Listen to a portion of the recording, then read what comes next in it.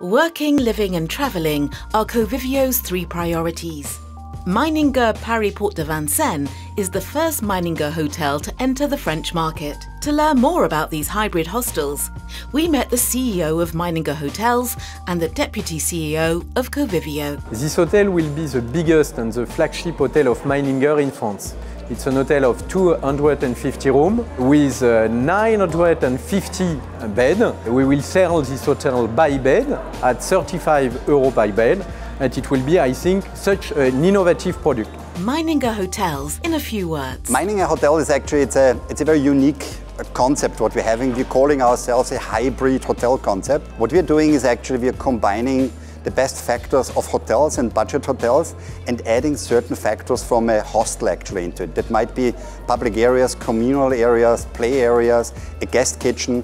So this is what makes us in the end so unique, very disruptive, resilient and very scalable as well.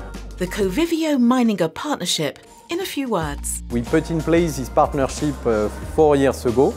We decided to finance the organic growth in Europe of MEININGER. Today we have 4 hotels together because we help MEININGER to develop the company in Italy, in Germany and in France.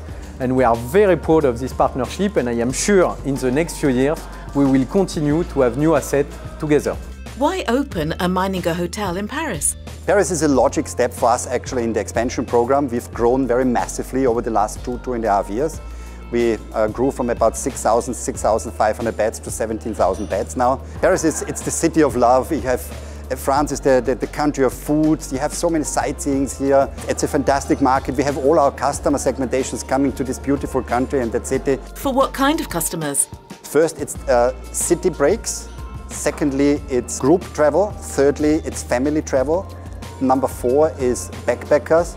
And the 5th group is business travelers. Covivio has already delivered a second hotel to MEININGER at the end of October in Lyon, and the hotel operator has 2 other projects in France, in Bordeaux and Marseille.